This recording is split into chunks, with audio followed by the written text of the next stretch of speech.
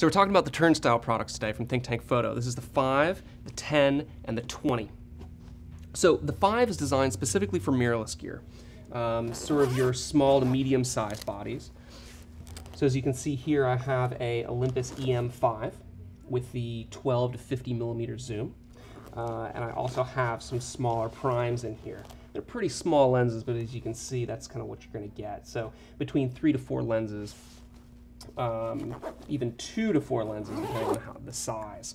So as we move up to the 10, now this would be for a larger mirrorless kit or even a standard size DSLR like a 5D Mark II or a Nikon D800.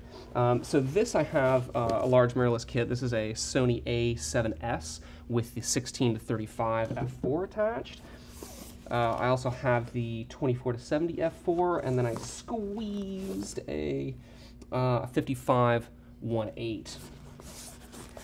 So if you're working with more of a DSLR kit, you're going to get more like 2 lenses in here, but again, if you're working with primes, it could be even 3. So on up to the 20 here. So this is really more for DSLR gear, standard size. So Nikon D800 with the quick release plate and a 70 to 200. Can you believe I just pulled that out of there? Let me pop that back in.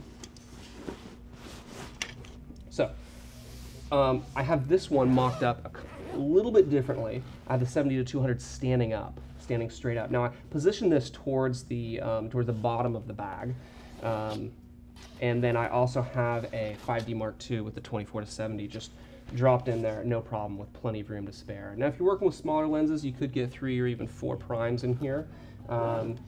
So let me go through the rear compartment. Holds a mini tablet on the 5 and the 10.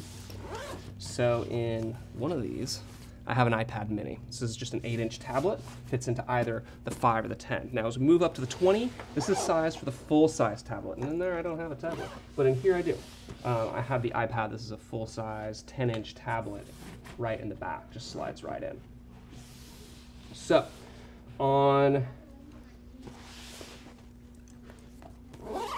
So the nice thing about these bags is that they're really designed to be a sling bag. So as you sling it around, opens wide for you to really access your gear.